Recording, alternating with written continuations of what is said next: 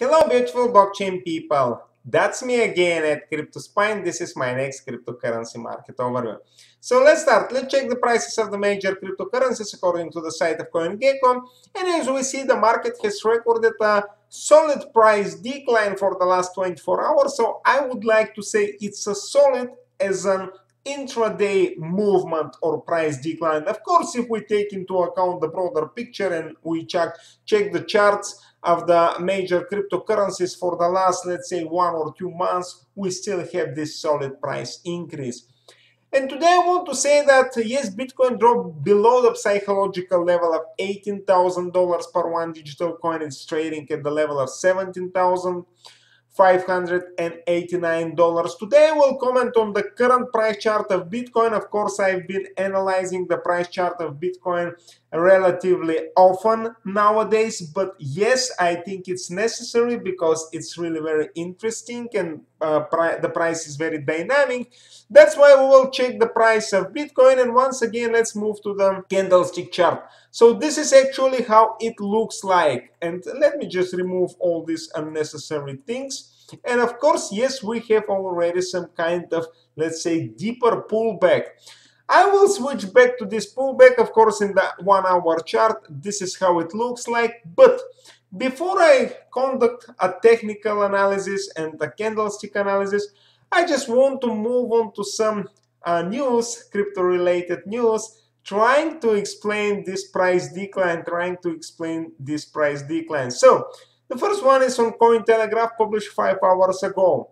PayPal suspends user for crypto trading using PayPal's own services. First of all, even if it is true, then we have to draw a conclusion. Not your keys, not your money.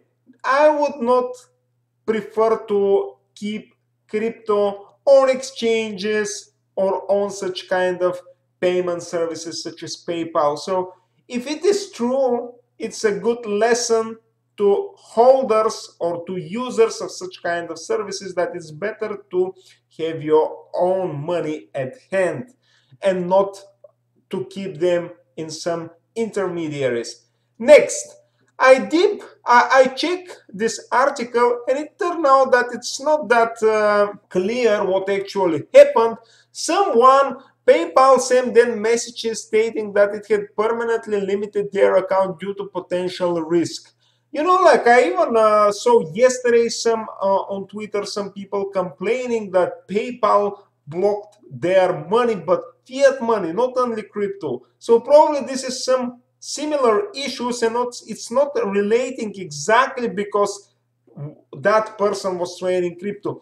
Anyway, I won't dive into details because I have never used, to be honest, PayPal, because I'm not located in the United States or in Northern America, and across Europe, for example, there are many different services, and people use Revolut and other services that are very similar to PayPal. So it's a local player probably there, and there are many local players. It depends where people are from or on which continent. And what I want to say is, I don't think that PayPal is the explanation behind this price decline, keeping in mind that this is just a local player in Northern America. Probably some other countries use it, but across Europe and many places that even people haven't heard about it. So the next one, Bitcoin price suddenly drops 11% as whales move BTC to exchanges. You know, like big players, they always may, let's say, transfer some funds. And we cannot claim that this is some whales. Yes, we see some big transactions sometime, but what I want to say is, because I used to work for a big brokerage company as a financial analyst, also as a, let's say, trading in the trading department as well. And I want to say that sometimes I used to work with media outlets. And I know that media outlets, they always try to create news. I underline, to create news when something interesting happens in the market. So if we have some solid price movements, they always try, they need the news to create news, to explain these movements, because they say in the morning when the visitor come to our site, when he comes to our site, when visitors start to come to our site, they need this information. They need to see articles explaining this price movement. So we have to write them. And all of a sudden, those people who have to write this news, even if there is no explanation at first sight, they have to create something. So these are typical articles trying to explain such kind of movements. They have been just created because of the potential demand from the visitors to read something that will try to explain this movement.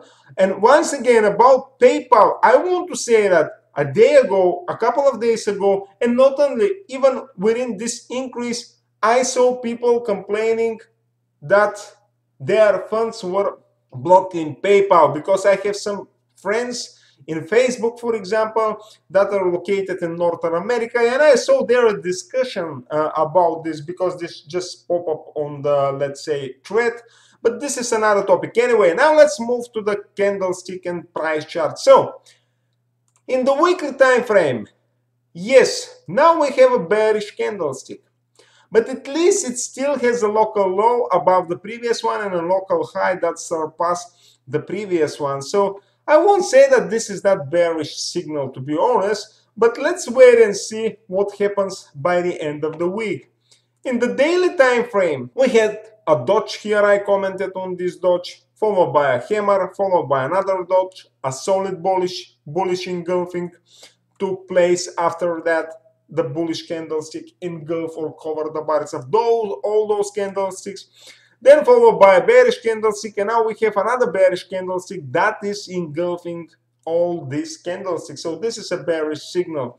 This is some kind of signal indicating that there is some solid resistance. Bitcoin is facing solid resistance. And to be honest, if we put a horizontal line in the price chart, yes, it is obvious. This is the previous local high, or actually the all-time high from 2017.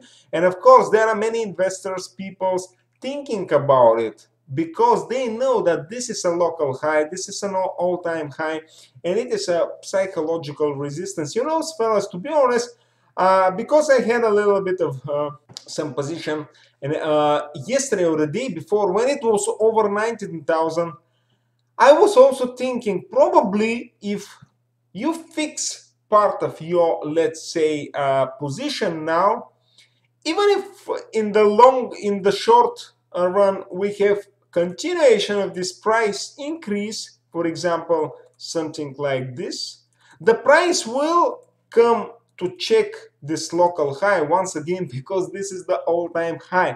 So people, also many traders, investors, they think also like this. They know that even if they book some profit and wait and see what happens in the near future, even in the most optimistic scenario, when we have a continuation of the increase, they know that probably the price will come and retest this local high, and they may enter once again their position, open their position, but they will be sure that the way to the sky is already open, to the moon is already open. That's why probably some of those traders or hodlers, they closed a bit of their position to make sure that this is the long run. Also, I want to say there is a potential resistance coming from this line here. I want to outline it like this. So we have to be really very careful. But we're here for the long run, and I want to say I'm not afraid of any corrections and etc. Now, if we switch to the shorter time frame, you know, even with this pullback, we still have an ascending channel, an uptrend. However, at the moment, we see that the price is testing the lower line of this channel, and we have to be very vigilant, very careful. Of course, we can change a little bit the lines, but I will draw it like this. I will use the local highs in our case, so this is actually the local highs.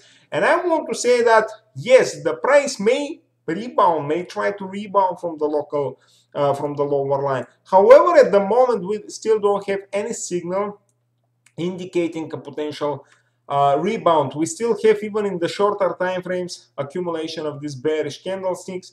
That's why we have to be really very careful. It's not sure that we will have a price rebound. However, I would also like to mention that there is a this ascending broadening triangle here. So this is actually how it looks like, this ascending broadening triangle. It's a continuation pattern, so keeping in mind that we have this ascending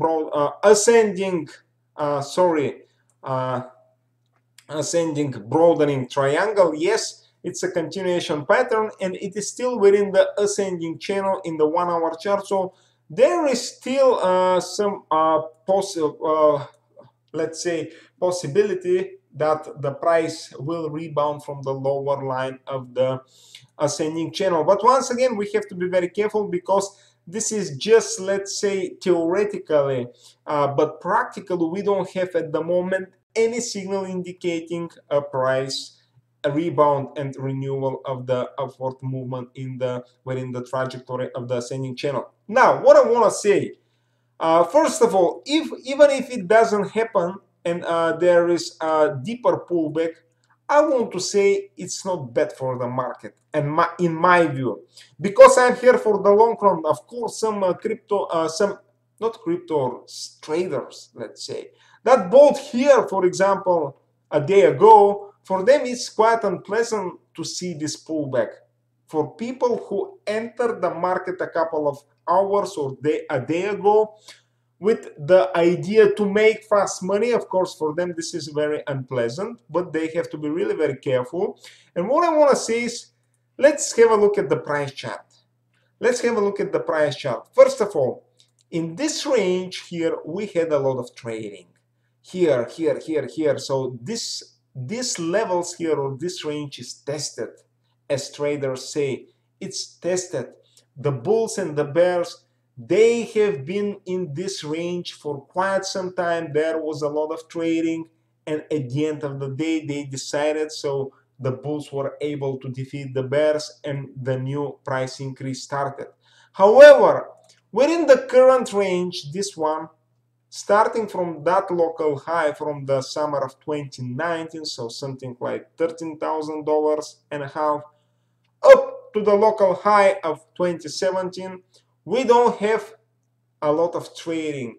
And in my view, these levels are quite fragile because of this. You know what I mean? So it's not a secure or stable increase. We haven't had a lot of trading here. What I want to see as a long run, it's not investor, cryptocurrency enthusiast and hodler. I won't say I'm an investor here. I am a cryptocurrency enthusiast and hodler. I would like to see much more trading here. Charts like this, you know, like with some fluctuations, of course. For traders, this is not pleasant if they buy at the top and they see these declines. But for the long run players, such as the cryptocurrency enthusiasts, that would be really very beneficial for us, because in 1 year from now, or in 2 years from now, when we have higher prices, let's assume that a breakout of this line happens, we will be sure, when we're at 20,000, 25,000, 30,000, that there is a solid foundation, a solid really support behind us or below that level.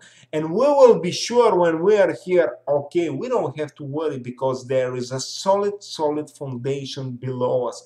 Now, if it happens now, to be honest, let's assume that the price skyrockets in the next couple of months and we see 25 or 30,000. But people will start to think, yeah, but there hasn't been that much trading below us. What about if the price pullbacks by $10,000? Of course, it will be unpleasant. That's why, once again, I would like to see more trading within this range, between the level of, let's say, $13,000 and $20,000. Even if it takes some time, I need, at least in my view, this solid foundation. And this is just my point of view, but it's up to you. So that's it for today, fellas. Thank you for watching this video. Of course, I wish you good luck in the financial markets. Very wonderful day and hope to see you in the next one. That was me again at CryptoSpark.